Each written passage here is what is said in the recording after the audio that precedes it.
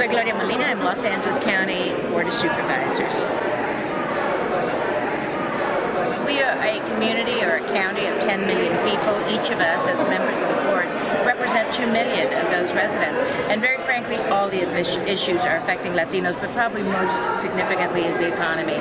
There are more and more people who are losing their jobs, losing their homes, and really not finding the kind of quality education for their children. So we have some very big challenges in Los Angeles County. Well, actually, the foreclosures have been quite high, but we are grateful that we have some economic stimulus money that we've turned around, and we've been able to find some supportive services.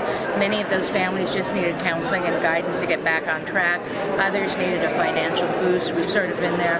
There's still a lot of people who are falling through the cracks, but the worst part about it is sometimes you want to help somebody and they just lost their job, so they aren't even able to save their home. So unfortunately, we have to turn around and find those ways that we can remedy them through other kinds of supportive services.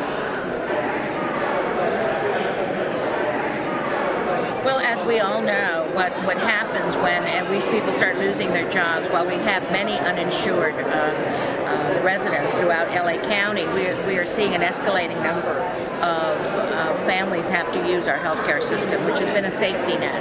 And so families who traditionally have always had their own health insurance are now having to utilize our emergency room as their only access to healthcare. So we are hopeful that President Obama will be able to move forward health reform, because very frankly, we are seeing an escalating number of people who don't have healthcare or health insurance, and I think it's going to affect all of us equally, but more so those people who are low income, cannot afford their own care.